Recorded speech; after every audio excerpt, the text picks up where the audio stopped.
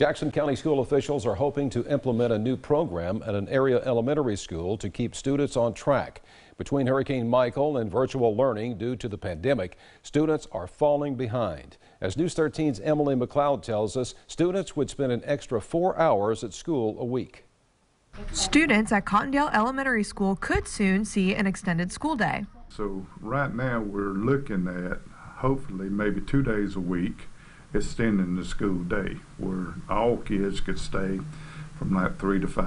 Cottondale Elementary staff sent out a survey earlier this week asking parents if they would be interested in the extra class time.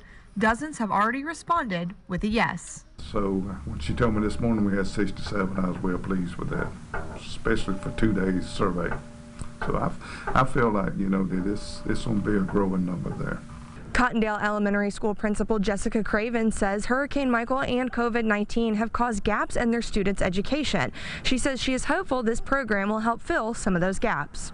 We know that there's a huge need in our district to be able to capture these students and to shore up that missed instruction and to give them some extra time on their skills. And so I'm very, very excited that Cottondale Elementary was chosen to go ahead and begin this program. Cottondale Elementary will be the first school to try out the new program. Benton says if it's successful, they will look at trying it at smaller schools in the district. In Cottondale, Emily McLeod, News 13, Panhandle Strong.